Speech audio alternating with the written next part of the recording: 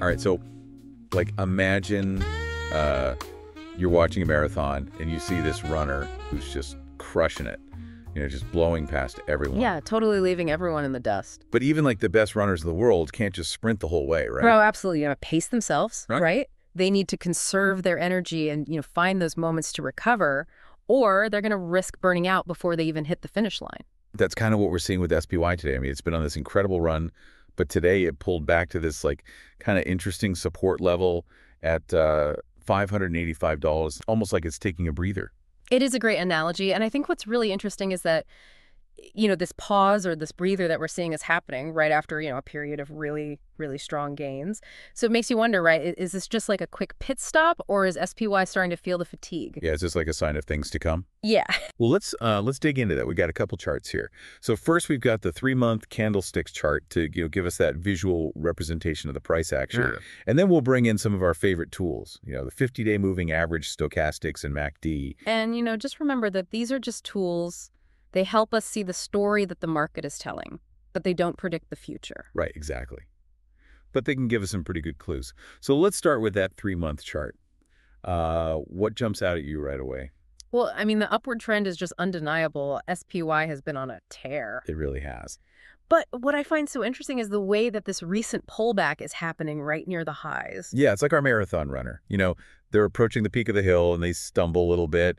You start to wonder if they have enough stamina to keep pushing forward. Exactly. And that support level at $585.75 becomes really, really critical. Think of it like a safety net for the price. Okay, so then how does the 50-day moving average play into all this? That green line we've got on the chart. Right. So the 50-day moving average is basically giving us a smoothed out version of the price action over the last 50 days.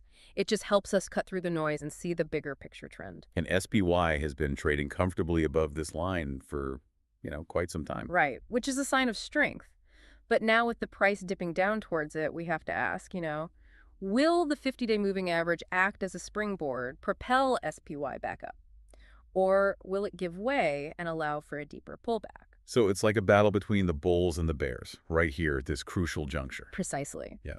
And this is where those momentum indicators you mentioned, stochastics and MACD, can give us some additional insights. Okay, let's dive into those. First up, stochastics. Now, for someone who might not be a chart wizard, how would you explain what stochastics is actually measuring? Yeah, so think of stochastics as a gauge of buyer enthusiasm. So it's telling us how strongly buyers are pushing the price up at any given moment. And what's interesting is that stochastics has been quite high for much of the past year. A lot of excitement, a lot of momentum behind this rally. Yes.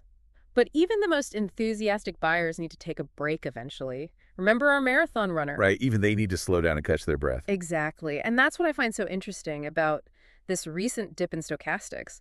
It suggests that maybe, just maybe, some of that buyer enthusiasm is starting to wane. So a potential crack in that bullish armor. Perhaps. It's definitely something to keep an eye on. All right, now let's talk about MACD.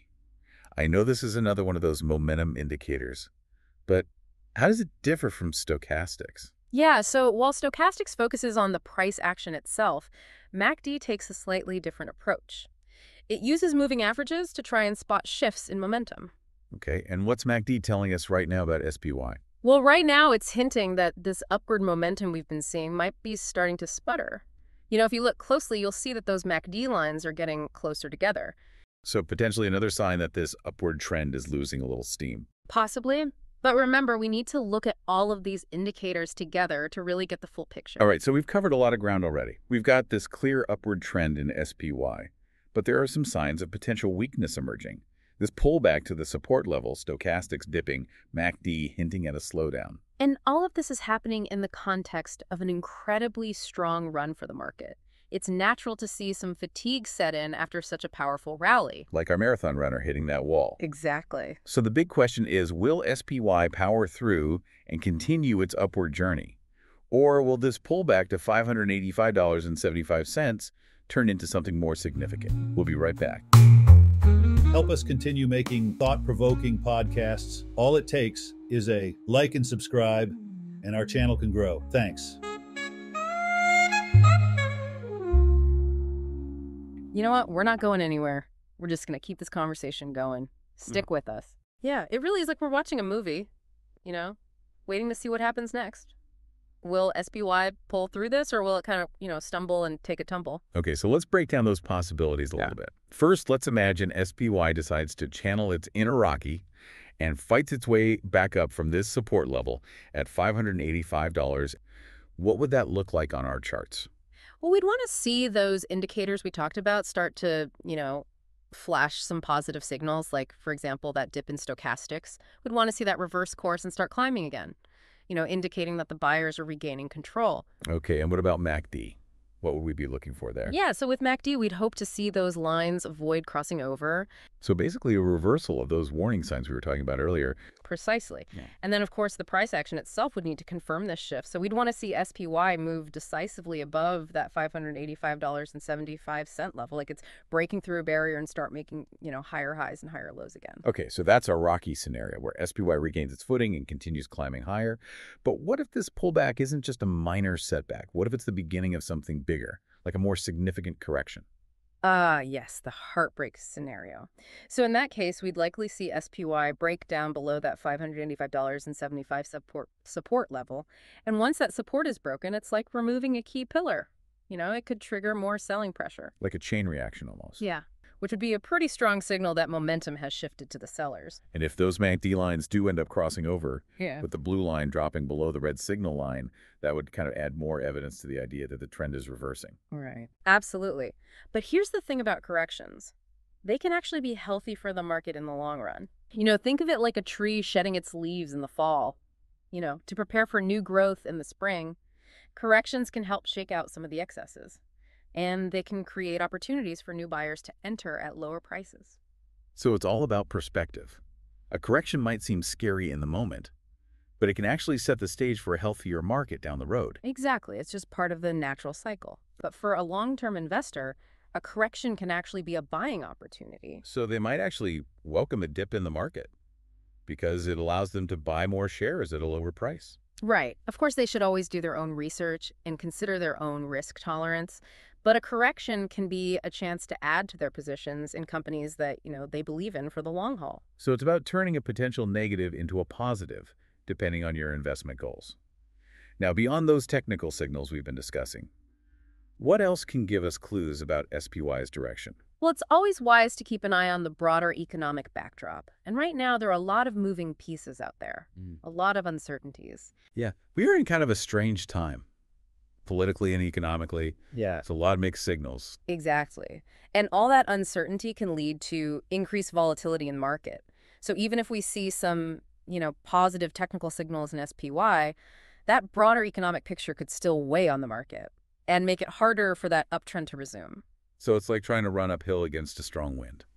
Even if you're a strong runner, it's going to be a tougher climb. That's a great way to put it. Okay, so we've got the technical picture with the charts and indicators, Mhm. and we've got the fundamental picture with the overall economic backdrop. The market is constantly evolving, throwing curveballs our way. But by paying attention to these clues, we can at least try to make sense of what's happening and make more informed decisions. Okay, so based on all the evidence we've gathered, what are your thoughts on which path is more likely for SPY? Will it bounce back or head into a correction? Well, if you press me for a prediction, Yeah. and I know it's dangerous to make predictions about the market. Of course. No one has a crystal ball. Right. But based on what we're seeing right now, those signs of waning momentum in the indicators, the pullback happening near the highs, and those overall economic uncertainties, I'd say I'm leaning slightly towards the possibility of further weakness in the short term. So you're thinking SPY might need a bit more rest before it can attempt another strength? Yeah, that's my current assessment. But again, the market loves to surprise us, so we need to stay flexible and be prepared to adjust our thinking as new information emerges. So buckle up. It could be a bit of a bumpy ride for a while. That's always a possibility when you're dealing with the stock market. Any last words of wisdom for our listeners today? Just remember, market fluctuations are totally normal. It's part of investing. Like a roller coaster. Don't panic. Don't make those quick decisions based on what's happening in the market today. Stay focused on those big goals. Thanks for having me today. It's been great talking about all this with you. It's been my pleasure. And to everyone listening, remember, knowledge is power, especially when it comes to investing. So keep learning, keep asking those questions, and stay curious. Remember, like us if you like us, and subscribe and ring the bell to get notified when something new is posted. Thanks. Be well and prosper. Wherever I